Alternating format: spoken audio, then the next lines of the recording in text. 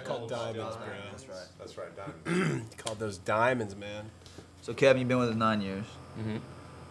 and we just cut a new record, Yep. and you played on it. Sure did. It's a cool album. Like I said, I listened to it, and we did it a few months back, and I'm listening to it every couple of days, like all the way through. Being on the road for so long together, and you know, we've kind of established a core unit live now. Right. It And feels really good. And it feels really good, and I think that's going to continue to grow and blossom into the studio. And Absolutely. I thought the recording Yeah. process was incredible, using the tape, and simple, Right. effective. It's not rocket science. It's like if you have a good part, a good vocal, good drum beat, what else do you need? You know, and I think that's the beautiful thing about this record. I mean, we've always tried to, you know, make some big masterpiece. I feel like this album, like we really just